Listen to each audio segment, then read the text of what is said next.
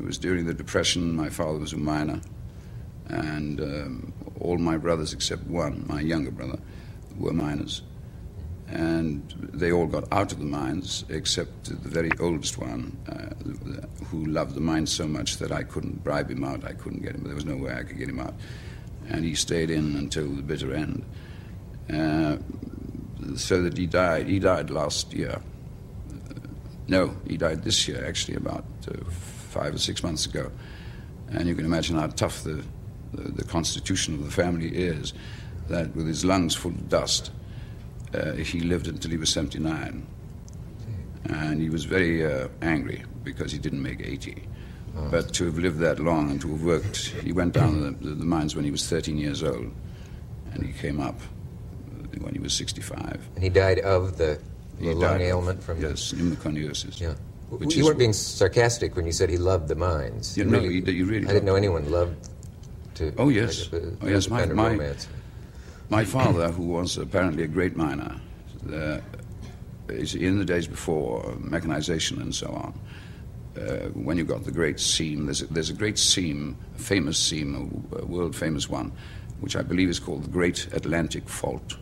And it starts in northern Spain, in the Basque country, and it goes under the Bay of Biscay, and it comes up in South Wales, and it goes under the Atlantic, and comes up in Pennsylvania. So that if you took a Basque miner or a Welsh miner or a Pennsylvania miner, and if you could blindfold them and transport them, and they know the coal face the minute they saw it, I believe it's 4 feet 6 inches. And my father used to talk about it as some men will talk about women, talk about the beauty of this coal face. And my brothers would tell me stories about my father, who would look at the seam. My father's a very short man, an ideal height for a miner. He was about 5 feet 3 or 4, very, very powerful, of course. And he would look at the seam of coal, and he would, as to almost surgically, make a mark on it, and then ask his boy. Every miner has a boy who works for him, and he would say, "Give me the number 2 mandrel." That's a half-headed pick. And then, having stared at this gorgeous display of black, shining ribbon of coal, he would then hit it with one enormous blow. And if he hit it right, something like 20 tons of coal would fall out from the coal face. Really? So that it was thrilling, it was exciting. And indeed, that's why I think when you perhaps think of me as being born with a silver spoon and so on, miners believed themselves anyway, to be the aristocrats of the working class. They felt superior to all other kinds of manual laborers.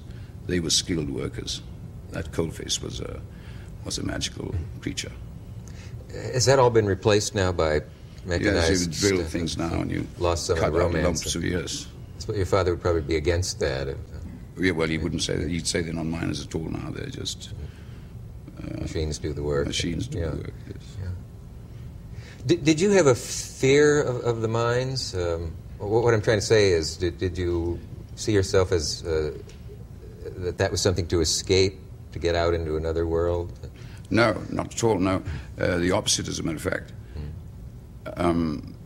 Everybody's ambition, every little boy's ambition in my valley was to become a miner, because there was the arrogant strut of the lords of the coalface.